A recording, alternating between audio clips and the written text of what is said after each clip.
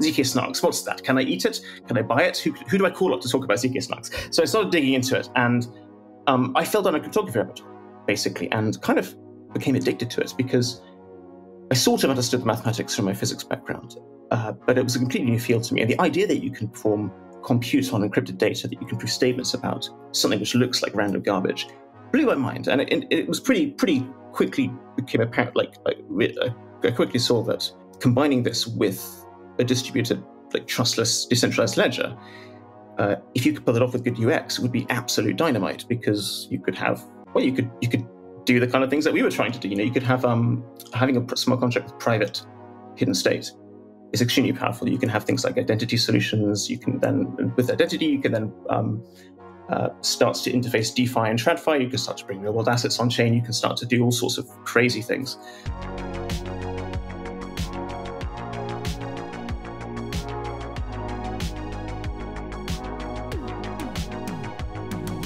Hello and welcome to another episode of Devs Do Something. I'm your host, Sam Flamini, and today's guest is one that many of you have been asking for a long time. We have on the CEO at Aztec Network, Zac Williamson. So Zac has a really fascinating story in terms of how he got into the space, how Aztec was founded, what he worked on before Aztec. All that is discussed in the episode, but we also go really deep into Aztec, like how it works. We go deep into Noir. Cool things you can do in Noir, cool things that Zac would like to see you devs out there build when it comes to Noir, and we talk through the origin story of Huff. So we asked Zac what it feels like to have created this thing that's developed, I guess, a community and life of its own. It's kind of fascinating, right? This is a thing that Zac built that he didn't expect to really be used, that really has found a home with the Huff community. And it was cool to hear him talk about it, right? He has some opinions on it. He's super, proud of what the Huff community has done. And all of that is stuff we discuss in, I guess, the first third of this episode. So this was an episode that I really enjoyed recording, and I think that you, the listener, will enjoy it as well. Whether you're interested in Huff or Aztec overall, you'll probably get something out of this one. So sit back, relax, and I hope you enjoy.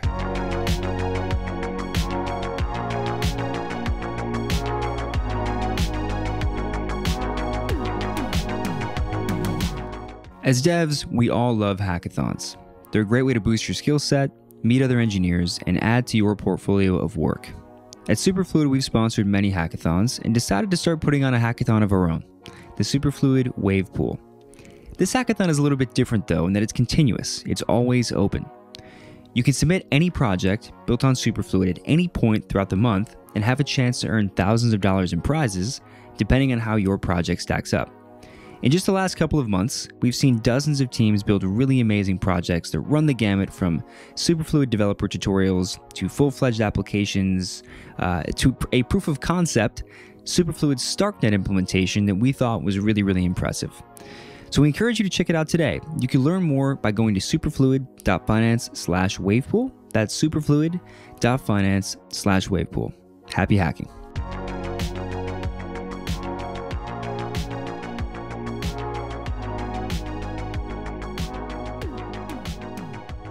All right, we're here today with Zac Williamson, a very often requested guest. So we're very happy to have you here, Zac. Hey there, yeah, pleasure to be here. Thanks for inviting me. Wonderful. So we'll get into to Huff, right? I think you're surprised at how this has grown a bit. We'll probably start our conversation off with that, and then move into your current work, Aztec, Noir, a lot of ZK stuff. But before we do all that, how did you get into this space? Good question. How did I get into here? It's very funny. Sometimes I do. I think a lot of people in Web3 have that kind of existential moment, right, where you've gone to some weird country in the middle of somewhere you're very unfamiliar with, and then you wake up in a motel or whatever, and you're like, how did my life get to this? What on earth is going on? But yeah, it's been pretty surreal. I originally started out as kind of a failed particle physicist. I had dreams of being an academic, being one of those people that sketches equations on chalkboards and doesn't have to worry about the real world or real life. That was my aspirations when I was younger. But then I realized that I had some rather my vision of what it meant to be an academic did not quite match up with reality. So I had a mild existential crisis and decided to segue into software engineering because I enjoy programming. I'm like, I need a job. There's not a great demand in the world for neutrino scientists, so I had to figure out what to do with my life. And then from that, I fell into startups basically because a friend of mine was starting this startup with this thing called blockchain, looking for a technical co-founder. And I'm like, blockchain? You mean like the scam coins, like Mt. Gox? That was my introduction. But I was at a loose end in my life. Figured, startup sounds like fun. Got nothing better to do with my life. And started diving into the world of Ethereum, Web3, distributed ledgers, decentralization, and kind of got pilled on it because I think back in, so I got started in 2017, where you have to, like, the reputation of Web3 was not good. It's still not good, but it was really not good back in 2017.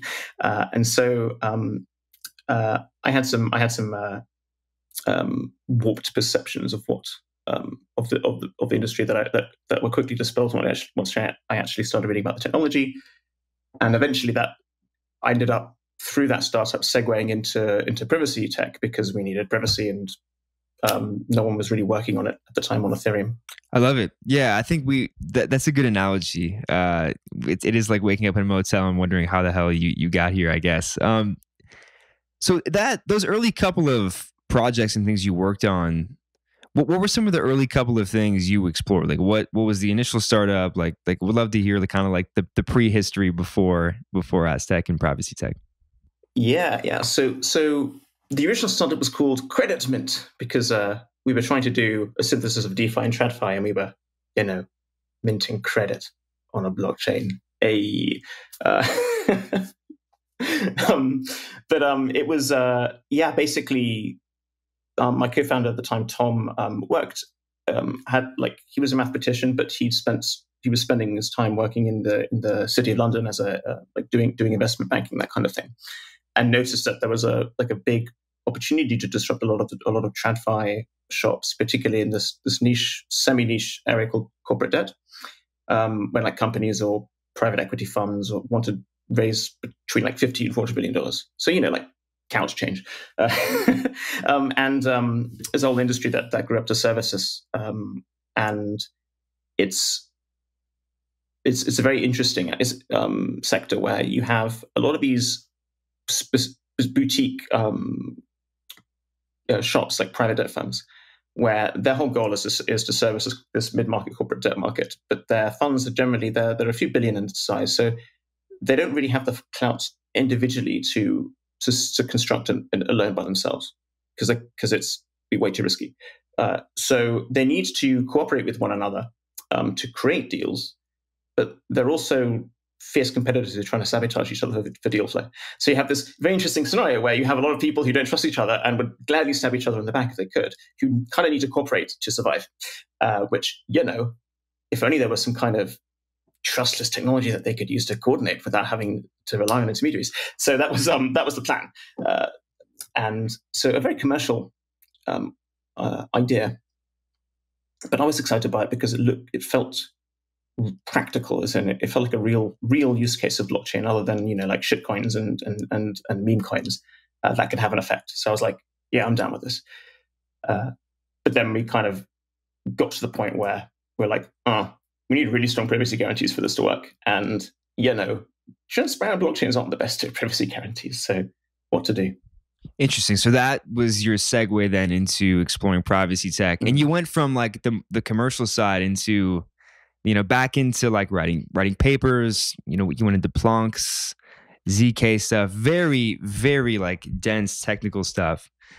So what was like the prehistory of Aztec itself? Like, when did you start working on some of like the early ideas here? And like, how did Aztec get started? Yeah, so it really got started in the winter of 2017 is the origins of it, when Credit was kind of getting started. We were getting our initial team together. We had like a nice founding team of 4 people, and we had this kind of privacy issue that we needed to solve.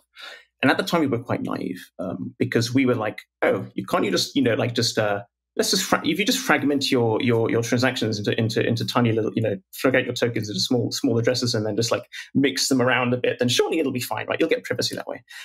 Which, yeah, as I said, back then we were quite naive. You can't do that. It's pretty trivial to reverse engineer that kind of stuff. And so this was kind of an existential threat to the startup. If we couldn't provide strong privacy guarantees, then people weren't going to use this because it's a massive competitive disadvantage if your competitors, your completely amoral, ruthless, backstabbing competitors can see your entire order book. It's not good. So I didn't want to go back to my old job. I was loving the startup life, like having a meaningful like agency over one's work, doing something at the cutting edge of a new technology. I was addicted to it. I'm like, there's no way I'm going back to my old programming job. So got to make this work. Zcash is private.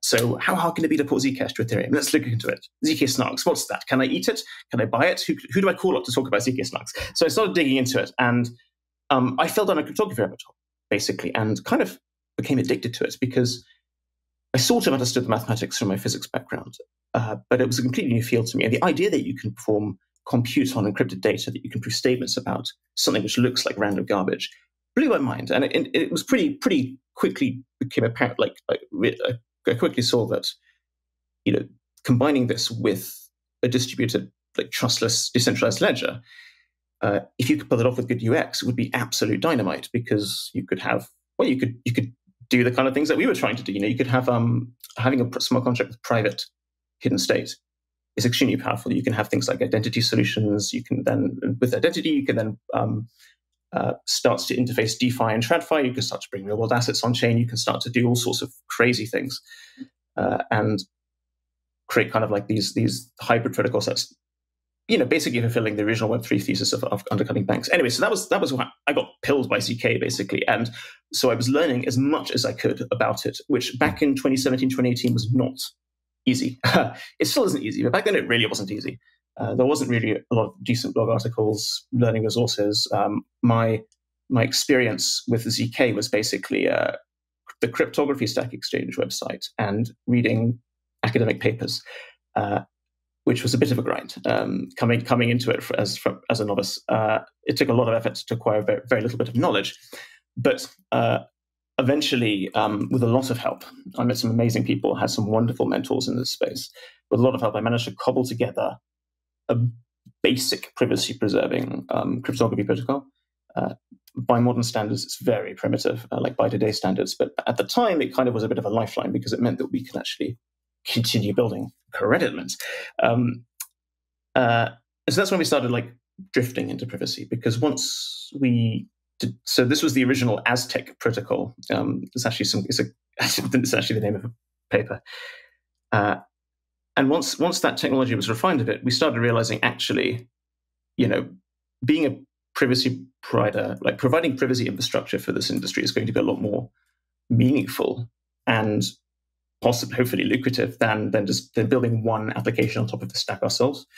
So once we like kind of refined the technology a little bit, we got some investment, had the ability to grow. We're like, I think it became pretty clear we needed to pivot. And so then we became Aztec. I love it. Yeah, that's a fascinating story where you had to build something for your survival and then realize that the thing that you built was the thing that you should actually be focusing on. So I like that. It's funny how many stories from early stage startups have a similar track.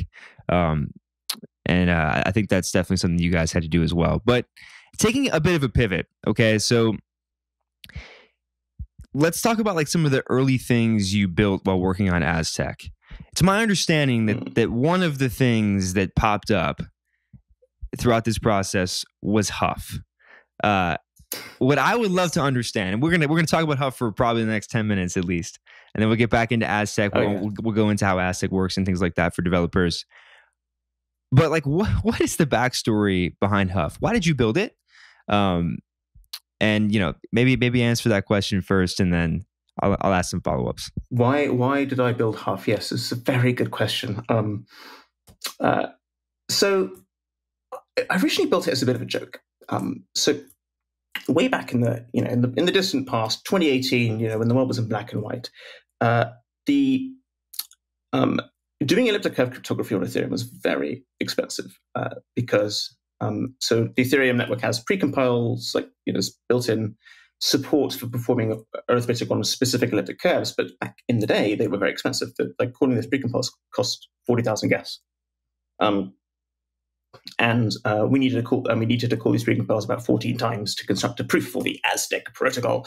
So cryptography, basically, these precompiles were expensive and really expensive, and there was kind of like a movement to try it. There was an EIP to reduce their costs, but it wasn't getting anywhere, and we're getting some pushback from the core devs team because there's lots of nuances around like how to price these things. So I kind of thought, I basically got nervous tonight because I was thinking to myself, I bet you could write an EVM program that's cheaper than these precompiles, and I think it'll be this was a fun like hobby for me. I got a bit nervous tonight by it. I felt like I justified it to myself because I was thinking, well, I can get this EIP to reduce the gas costs down on these precompiles if I can show that you can do it. You can write a goddamn EVM program that's faster than your like bare metal algorithm. That's a bit silly. But I knew that if I wanted to write this crazy like elliptic curve multi-scalar multiplication algorithm, then I needed to basically write an EVM assembly. At the time, I was quite like frustrated with some of the. I mean, Solidity is a pretty well designed language, and I think the Solidity devs do an amazing job. So I'm not throwing shade on them, but I think it's quite clear that when it comes to developing the language, the language devs care very much more about safety versus performance, as in. Like maybe not the structure of the language, right? Like there's it gets a lot of flack because it's not a very secure language to write in. But given the semantics of the language, given what you can do with it, like the Solidity devs aren't going to like do like crazy wild risky gas optimizations if it risks making the language insecure.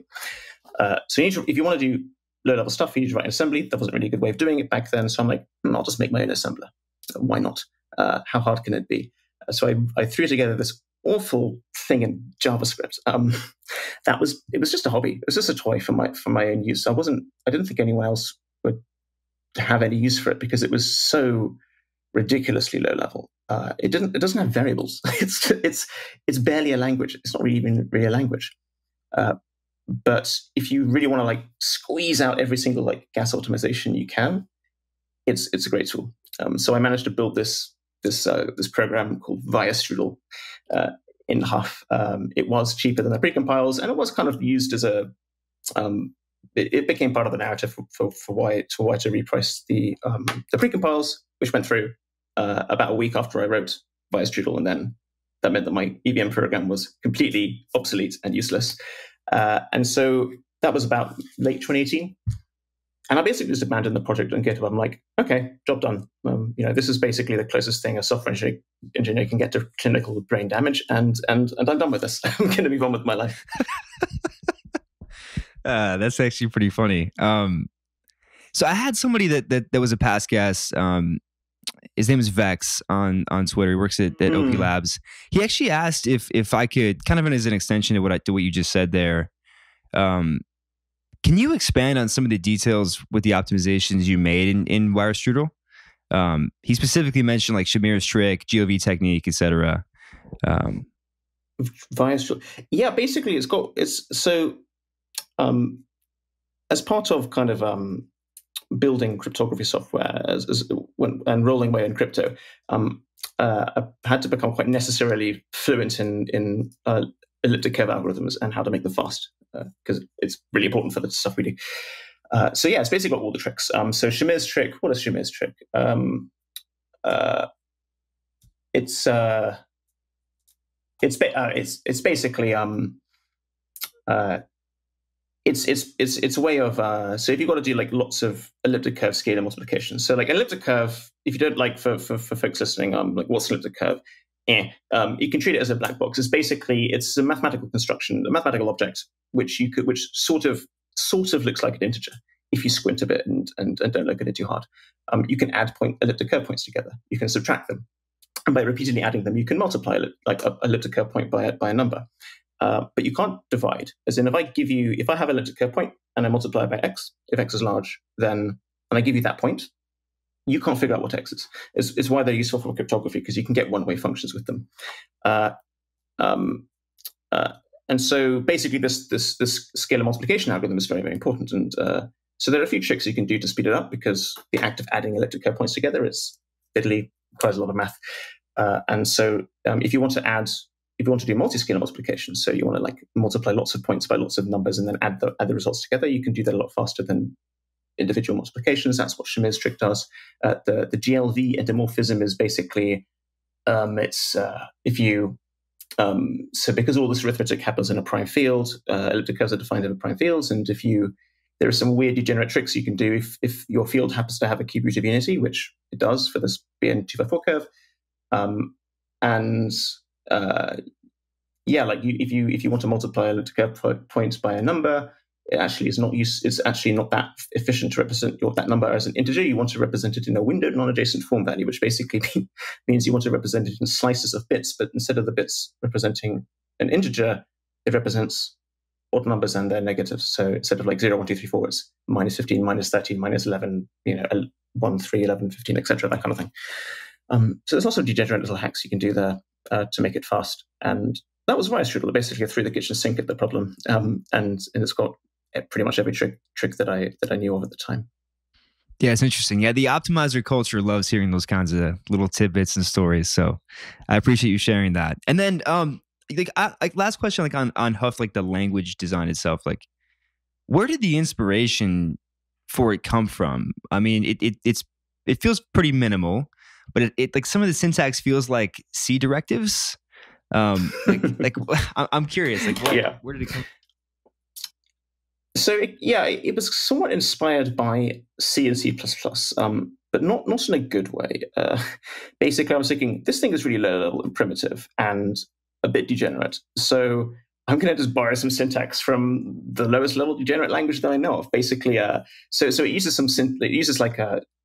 it steals some of the like templating syntax in C++. So you can you can write a macro out of you can write assembly code, like EVM code. And then dump that into a macro, and then compose macros out of macros, so that you don't need to like copy and paste and duplicate code everywhere. And then you can also pass in like template parameters of these macros, so you can have a macro that you literally like doing some find and replace or some text in the macro. It's very, very low level. And I thought, the only kind of language I know where you can do this kind of stupid stuff is C++. So I'm like, let's use that as the basic syntax. Interesting. Yeah. So I mean, it's kind of funny because the way you look back at this story is like, all right, I did this really complicated thing to solve this problem I had. And in your own words, you got, as close as you can to brain damage that a software engineer can get, right? But what's hilarious is that this has become like a pretty rabid community. I mean, it's still small. It's a subculture, right? Yeah. But people that are into Huff love Huff. They find it addicting. They find it to be one of the best educational tools they've found for understanding low-level EVM. And they love it. Like, they really appreciate the work you did on it. So, I mean, like, sitting in your shoes, like, why do you think that happened? Like, why do you think that it took off and became a community? Have you thought about that at all? It's a very good question I have, because certainly I'm not going to claim any kind of foresight. I didn't think at the time, this is going to be big. I thought this is going to be a joke, and people will find it amusing. I don't think people will use it. I mean, I gather people are writing some stuff in production with Huff, actually, some teams. But why did it become like big with very much giant air quotes there? It's not that big, but it's a thing that people use and talk about. And I think it's part of it is just the people who've developed Huff and built it into a language. Like they created a great subculture with pretty awesome vibes. But I think it's basically it serves a niche, which is that if you want to write really low level code, really optimized code on Ethereum, there isn't really much of a better way of doing it than Huff. You can't really do it in Solidity. You used to kind of be able to. The inline assembly syntax for Solidity used to be very, very low level, but they steadily and incrementally removed the degenerate low level features because they don't want people shooting themselves in the foot with it. And so Huff is basically a refuge for the masochists who are like, I want my foot guns. Like, give me every weapon you have. I don't care about if it doesn't have a safety. I just want to just want to like use every tool to its to its greatest extent. And I guess part of I think part of the reason why Huff has become somewhat popular is because part of it, as you say, it is a learning resource. Something I did not really fully appreciate is that the interest people have in learning at the low level how the EVM works. And I think it's very much a difference between a Generation Z thing and a millennial thing. Because quite a lot of the Huff crowd are Gen Z. And I'm not. I'm a millennial. When it comes, by the standards of this industry, I'm an old fart. And so writing low-level code in primitive environments is not something that's like novel to me. I grew up with my first computer was a 33 megahertz Macintosh with a floppy drive and a dial-up modem. I cut my teeth writing embedded software for like 16-bit microcontrollers. So it's not. So I think like older software engineers, they don't find much novelty in like super low level programming because it's like not cool. It's more like just an unpleasant memory from that past. They rather get rid of. But for folks that I would say like for Gen Z folks, like the abstraction layers that they've grown up with when it comes to interfacing with technology are so much more high level than previous generations, where it's very hard to get access to the bare metal of devices, and so I think perhaps the Huff scratches an itch really, which is to understand how low level machines work, even if it's just a virtual machine.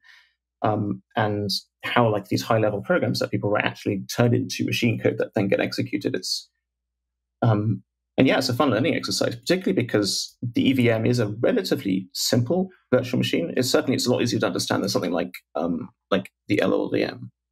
So yeah, I think basically why do people write Huff? Because it makes them feel like part of a Web3 nerd elite that gives them magic powers that other folks don't have, the ability to write very, very optimized code. Yeah, that's a great way to summarize it with that last line. Part of the Web3 nerd elite. Yeah, you guys, you Huffers are the Web3 nerd elite, so you should feel good about that. And last question on Huff, like, where do you want to see the community go if you have any input at all? You might just be like, hey, this is cool to watch. I'm just going to sit back and let you guys do your thing. But like, is there anything that you'd be curious to see the Huff community explore? Any directions you think it'd be interesting for them to take? Any insight there? Yeah, interesting question, because I think I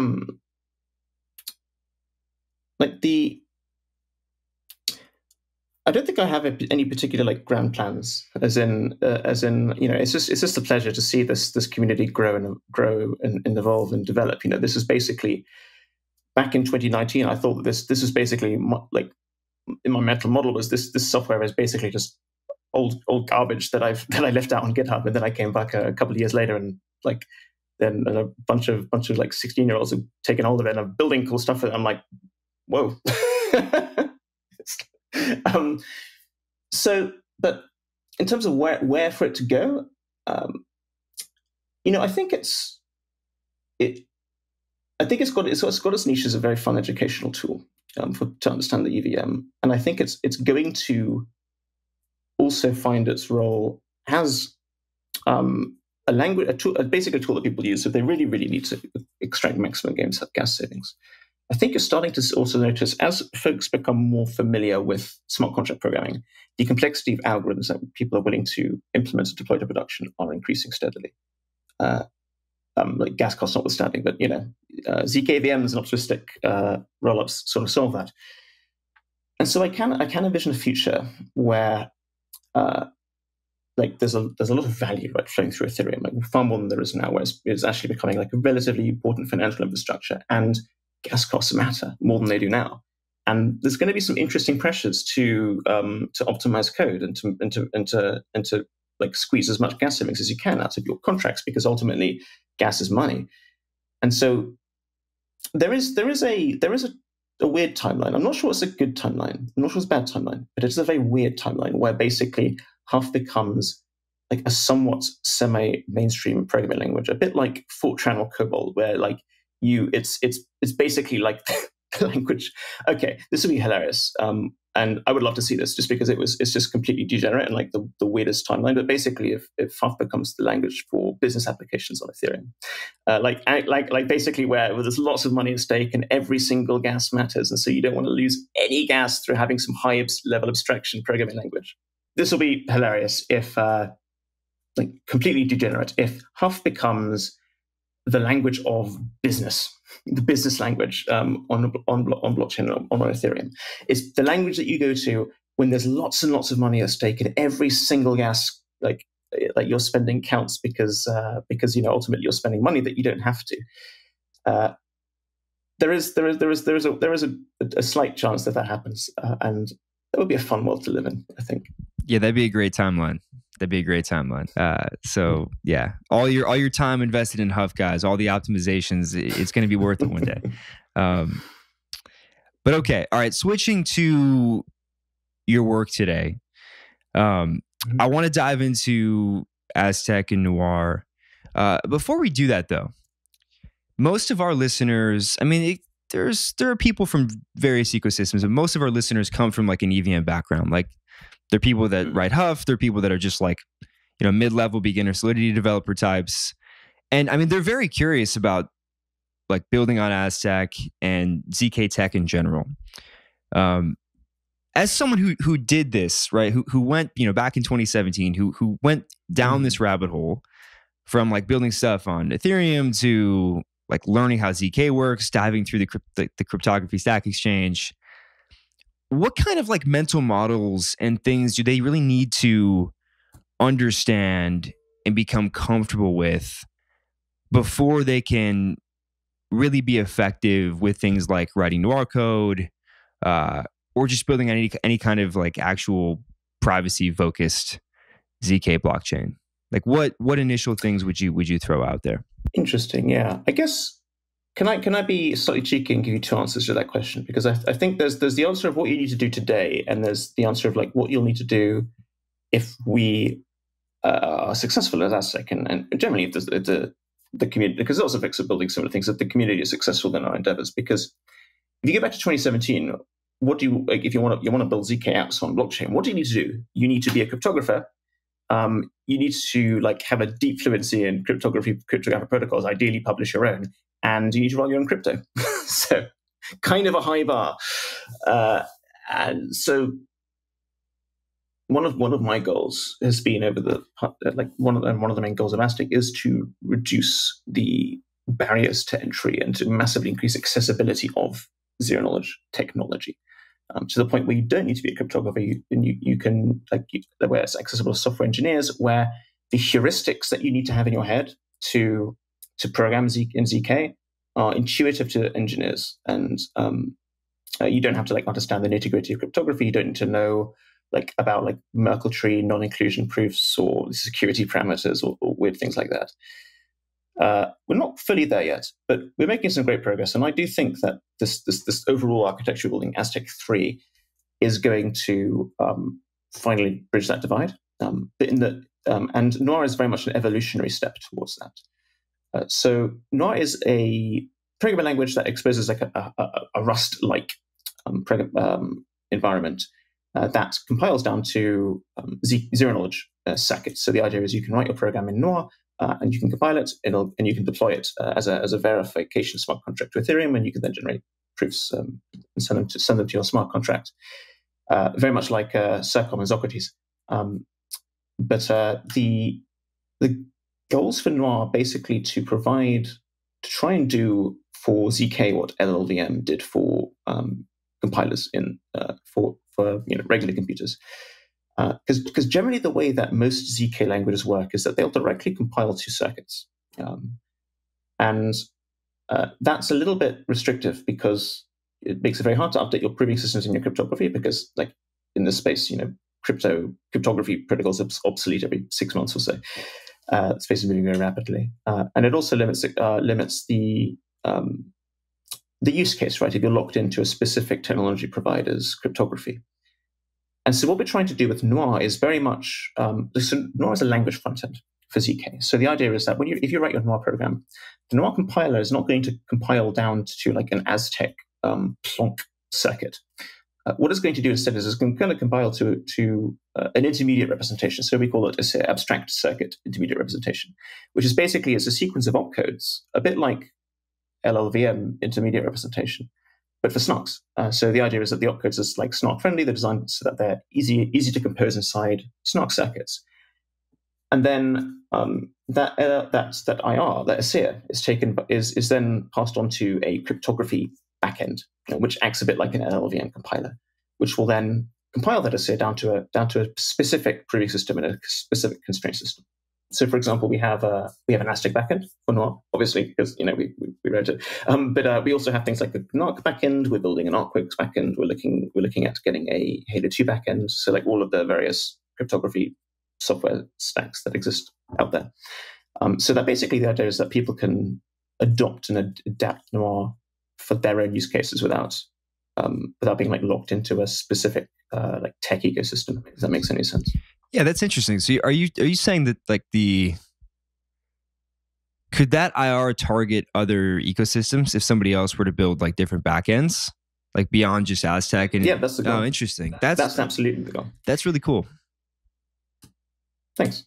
We see it as very much a positive sum game, as in, if we make Noir a very open architecture, then if other people use it, then, well, that grows the stable of Noir developers, which will then, it means that there'll be more people working on Noir and fixing problems for us and like growing the stable of Noir users. And as we want to use Noir as a base for the like Aztec 3's contract language, the more Noir developers out there, the better for us. So I think it's kind of a win-win scenario for everybody by making it open. I love it. Okay, so all right, so I'm sure this is probably somewhere in your docs, but like let's just do this here for listeners. Yeah. What's like the hello world program for Noir? Like, let's say I'm a Solidity dev. I know what I'm doing in Solidity. I want to build just like a simple Noir program. Like, can you walk us through like what it would look like to start with something very simple? Yeah, so something very simple would be basically something like a secret checker. So basically, imagine you upload a hash onto a smart contract, and so it's like a sealed bid auction or something. And actually, let's take sealed auctions because I'm not sure it's in our docs, but it's a call for hello world. So how you normally do it on Ethereum is you create your bid as a hash. So you take a secret, you take your bid, you hash them together, boom, you put that on chain, and then after the bidding period is over, you then turn up, and you provide the secret and the bid to a smart contract. It'll then unpack your hash and go, okay, yep, you're a bidder. This is what you bid. How about instead of that, you set as in proof saying, I'm not going to tell you who I am, but I can tell you that this is I own this, I own this hash, and I can tell you what the bid is. So basically, it becomes identity hiding and anonymous. So you can create like an anonymous auction network. And that's a very simple Noir application because it's basically you're just proving the pre-image to a hash function. So basically, it's the same as a Solidity program. You have a secret, you have a bidding value. It's just that the secret is a private input to your SNARK circuit, not a public one. That's fascinating. Yeah, that is a cool hello world. That's actually a little cooler than like a token contract, ERC20. So yeah, I like that a lot. Yeah. What about, this is like another, I guess, separate feature. But what about private functions and private contracts? Like what makes these possible? Like, I mean, it makes sense being a privacy preserving like environment on Aztec, but like how does that actually work under the hood? Yeah, so it requires a lot of like degenerate voodoo cryptography. It's basically the thing we've been trying to do kind of since 2018, but we've never had the tech to pull it off until now. We've literally had to like invent some of it ourselves. It's a hard problem. But okay, so how do you do it? Right. So let's say you have a smart contract, but let's say now it's not written in Solidity, it's written in Noir, and you have your contract's composed of public functions and private functions. The public functions operate on like public account-based state, like Ethereum. You have like mappings and ints and the regular stuff. But the private functions work on private states. So state is now owned by individuals. It's encrypted with their keys, and only they can they need to provide only people who know the secrets to that state variable can actually modify it. So how does that work? Well, the idea is that each function in your contract is going to turn into a zk-snark circuit and a zk-snark verification key, and your contract is defined as the sum of your public and private functions, not the sum of the set. So to give an example, let's say you want to execute some private functions. How does that work? So we have a concept, a kind of a protocol circuit in Aztec 3 called a kernel circuit. So this nomenclature is borrowed from a paper from 2015 called Zac. So what a kernel circuit does is basically it acts like a miniature node where it's verifying the correct execution of one private function call. And it's doing that in a snark circuit because the idea is if you as a user, if you're going to send a transaction to the network, you need to construct these like proofs of private function calls yourself locally so that you can hide all the information. So what's going to happen, right? Okay, so transaction sender. You're going to, inside your kernel circuit, the kernel circuit is going to require a few things from you. First of all, it has a function call stack, so a list of all the private functions that need to be executed. When you start out, it's going to start with one entry on the function call stack. And what the kernel circuit is going to do is it's going to pop that function call off the call stack, and then it's going to verify it. And by that, I mean that you're going to have to provide a proof of knowledge that proves that you've constructed the function proof correctly. You're going to have to prove that the verification key for that function, it exists in a like a Merkle tree database, like the layer 2 contract database. So you're going to have to say, okay, there's a contract address. It points to a location in a Merkle tree where you have a bunch of verification keys, and there's a specific verification key with a specific function signature. I'm calling it. Here's a proof of correctness. And then what the kernel circuit's going to do is it's going to check that proof, and then it's going to grab the public inputs to that proof, so the public information, and it's going to interpret that according to a defined the Aztec 3 contract API. And so what does that mean? It means that it's going to basically grab certain public inputs, and it's going to say, okay, I'm going to interpret these as instructions to modify state variables. I'm going to interpret some other things as instructions to destroy state variables, and some of those public inputs can also instruct the kernel circuit to push more function calls onto the function call stack. And then you basically have an output function call stack. And so the idea is constructing a proof of the kernel circuit proves the correct, executes a single function call. And so from that, how do you get composability? Well, you get it through recursion. The idea is that a big detail that I've left out is that the kernel circuit, as part of its logic, if you're not calling it, basically, if you've the kernel circuit verifies a proof of itself at a previous iteration in your transaction. So the idea is, at step 0, you construct your kernel proof inside that circuit. It's not going to verify a previous iteration because there isn't one. But then once you get to step 1 and higher, it's going to say, okay, give me the kernel proof at the previous step. And so the idea is that it then does a consistency check. So if you think about the circuit as a program, you have your input function call stack, your output function call stack, and as you're iterating, it checks this, does a consistency check to check that the input call stack at the current step is equal to the output call stack at the previous step. And so you're going to keep doing this recursive construction and grind your way through the function call stack until the call stack is empty. And at that point, what do you have? You have one proof of this kernel circuit. And on that kernel circuit's public inputs is going to be a list of the private state changes that you want to do. So basically all of the encrypted data that you want to add, and also the encrypted data you want to delete. In addition to that, there's going to be a public function call stack. So the idea is that your private functions can call public functions, but not vice versa, because they're going to be executed in different times. And so what happens is a complete transaction is a kernel circuit proof with a list of state changes that are private, they're encrypted, and a list of public functions to execute. And that transaction gets then sent into a mempool, picked up by a sequencer, and then gets integrated into a roll-up block. That's impressive. Yeah, there's definitely voodoo cryptography happening there. And also the separate call stacks, I think, is fascinating as well. That is really interesting. So then at the high level then in Noir, like I'm assuming it's easy to just specify that this function should be private then? Is it just something the way that I define the function? Yes. So it's currently like that's like an in development branch of Noir. Like the release version of Noir doesn't have this contract syntax because it's a more basic language where you just have like all the functions are private basically. But in the contract syntax we have, yes, basically you can declare your functions to be public or private. And so like you don't need to know anything about this fancy kernel circuit or any of that fluff to build Noir contracts. You just use a very simple heuristics.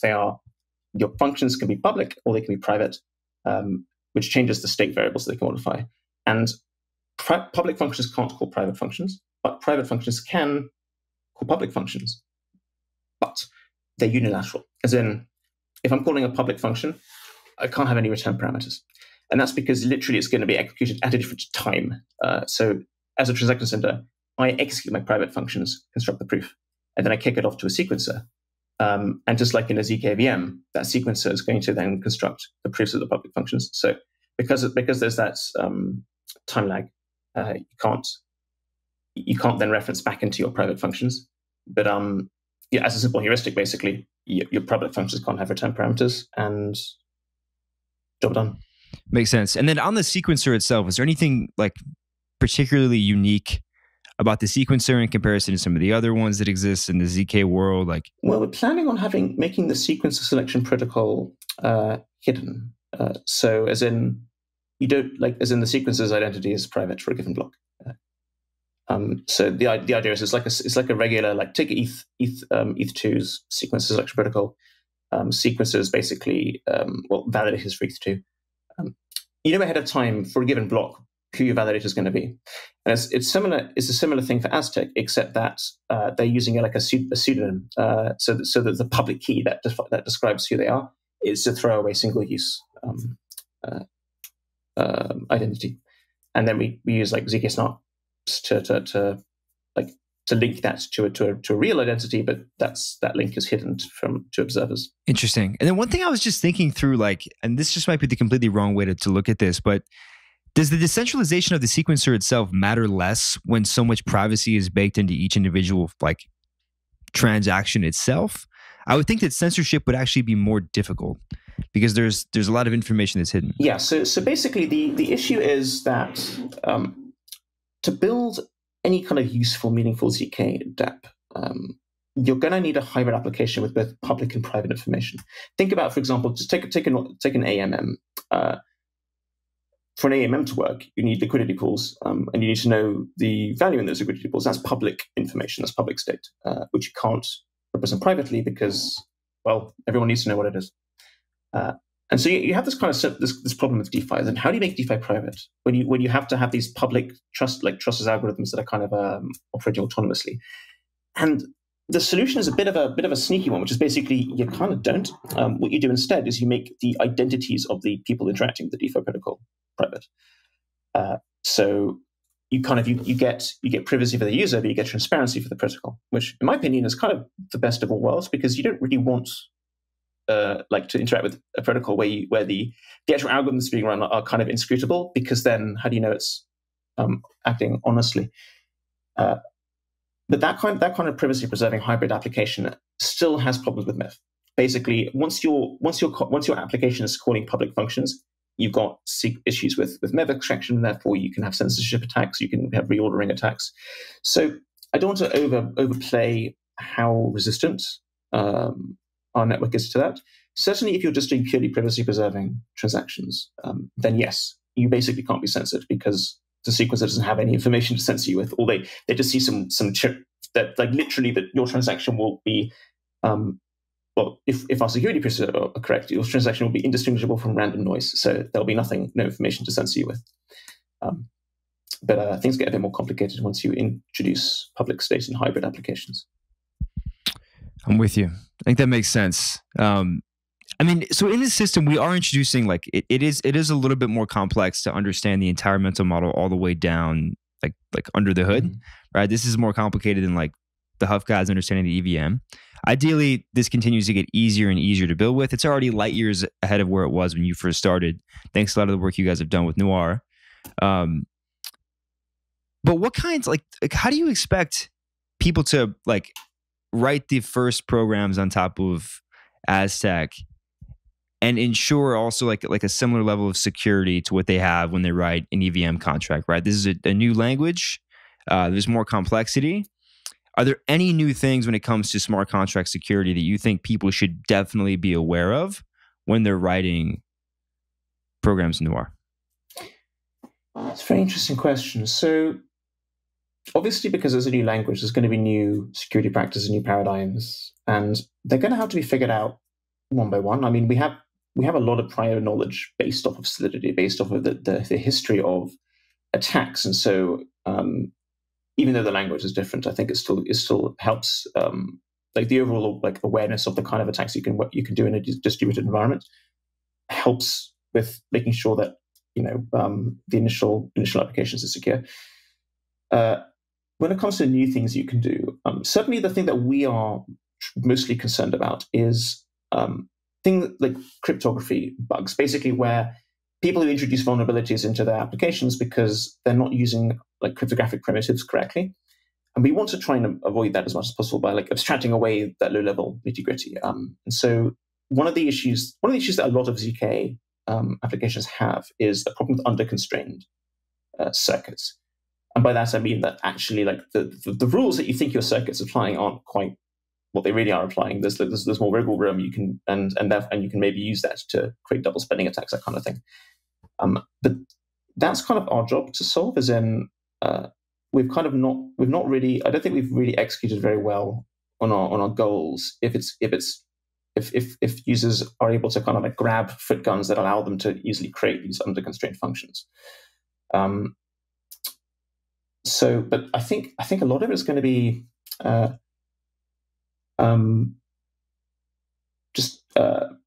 I mean, when you like, we're creating a very new paradigm in terms of previously preserving applications where you have encrypted states, where you have this, but in a composable, but you still have smart contracts that are composable. And I do feel like this is going to be a lot. But like, what we really need is feedback from the community and people building on this stuff. Ideally, before we hit mainnet, like we're planning on getting a local developer tested out in 3 months. We're going to test it by the end of the year, hopefully. And then we've got Noir, which is like its own standalone language that you don't need the Aztec network to work in. And like, just the more people we have hacking around with it, the more feedback we get, the easier it's going to be to make it secure. Yeah, I don't think I have any easy, simple solutions. There's always a challenge building something for the first time. Yep. Yeah, I don't think there are any. And that's actually a good segue into what I was going to ask you next. Like, what are you excited about in the Noir roadmap? And like what are some of the things you'd like to see people build as well? What are things I like to see people? I guess when it comes to that question, I wear two hats. One of them is the CEO hat of like what's useful to build. What would be nice? It'd be nice to have libraries like big integer arithmetic. It'd be nice to have cryptographic primitives. Nice to have digital signature schemes that in the Noir standard library.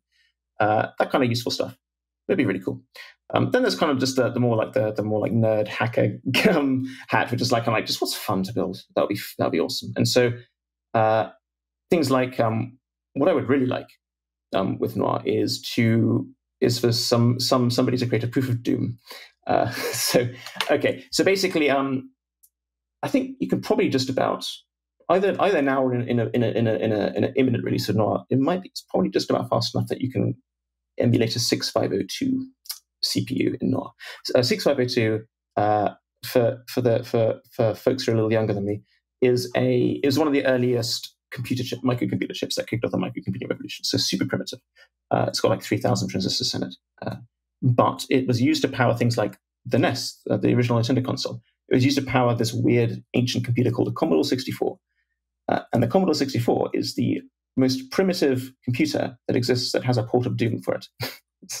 So if you can emulate that chip, you can emulate a Commodore 64. If you can emulate a Commodore 64, you can then emulate like a proof of Doom and put it on chain. And then we can finally get to the point where Ethereum can run Doom.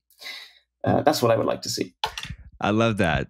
Well, I have like a burgeoning theory on this, that a lot of the innovation just is coming from the tinkering anyway, right? Like, and even like indirectly, right? So like, for example, the Huff guys we were talking about earlier, all of them have fantastic jobs at good places right now, and they learned incredibly quickly because they just did what was fun, right? So build proof of doom, right? Maybe it doesn't, maybe no one uses it, I don't know, but you might end up becoming an expert on Noir and then building all the useful stuff, and who knows. But yeah, absolutely. I think while we're still in this kind of development phase, very much the goal is just to give people a playground to experiment with. As in, having private state in a smart contract, it explodes the design space of what you can do in a way that's really not been explored at all.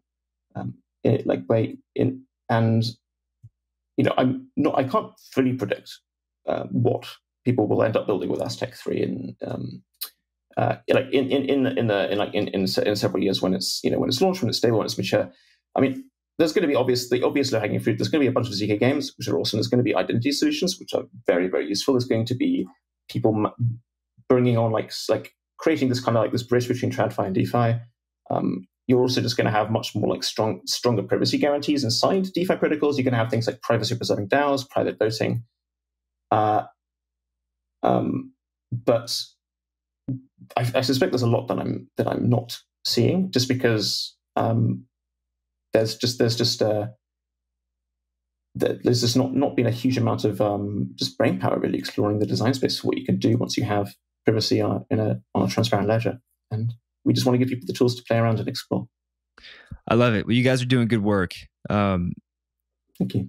For people that are early in their career, I mean, let's say early to mid-level devs, maybe like where you were, like, between like 2016, 2018. I mean, I guess by 2018, you were probably far down the rabbit hole. But for that kind of cohort of people, do you have any general advice for them on building their career in the space, building interesting things? Anything you wish you would have known then? I think they'd appreciate any insight you have. I think so I'm just starting to think back to my original, like when I was in my original, like back in my shoes. What advice would I give to myself?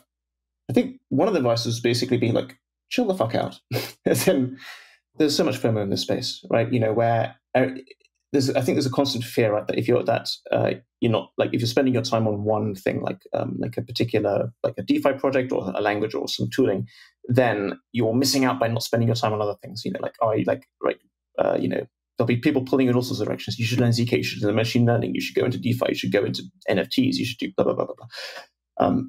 But generally, it's like everybody I've met in this space that's really like successful, or not just successful in terms of commercial, but enjoying their lives. They're the ones who experiment, basically, who follow their own interests and see where that leads them. So if you think something's cool or interesting, work on it, and see where it goes. A lot of this community is about skills are extremely important, but networks are also important. As in, by collaborating on open source projects, building open source tech, you'll meet other people. You'll be collaborating with other people. You'll become and you'll just get to know more people in the space. And the more people you know, the more ideas that you're going to be exposed to, and the more potential collisions there are with things that you're interested in. And eventually one day you'll see something on Telegram or Slack or whatever, or Twitter or Discord, and you'll think, that's interesting, and it'll change your life. Like for example, if I think back to like what is the conversation I had that changed my life in the most dramatic way possible, and I know exactly what it is. It was late December 2016. I was chatting with my brother, and my brother was like, "Oh, by the way, Zach, yeah, I've got this friend Tom. He's thinking about doing a blockchain startup, and he's looking for someone, a technical co-founder. You want to talk to him?" And I was like, "Yeah, okay, fine, sure, why not?" And that was it, and that changed my life. So, yeah, it's just about exposing yourself to things you're interested in. I love it. Yeah, great message in there, and I think that the people that I know that have been really successful have followed a similar path. So I think you're spot on there. can I rewind back? I feel like I need to give you the corporate answer. If you want to maximize success in your career, you should learn Noir. And you should program in Noir. Well, I was going to ask you what any final calls to action you had were before we wrapped up, but it sounds like those are two of them. Is there anything else you want to leave people with? Anything to leave people? Just like if you search for Noir Lang or Noir GitHub, you'll find our repos, all our getting started stuff. Please feel free to tinker around, explore, give us feedback. But yeah, other than that, any calls to action? Basically just like follow us on Twitter, follow Aztec, follow me if folks are interested. If you're curious about any of the stuff that we've been talking about, check out Huff, check out Noir, check out Aztec, check out just general ZK. It's a pretty awesome place to be. Awesome. We'll link to all that in the show notes. But Zac, thank you so much for coming on today. We really appreciate it. Thank you very much, Sam. It's been a pleasure. Cheers.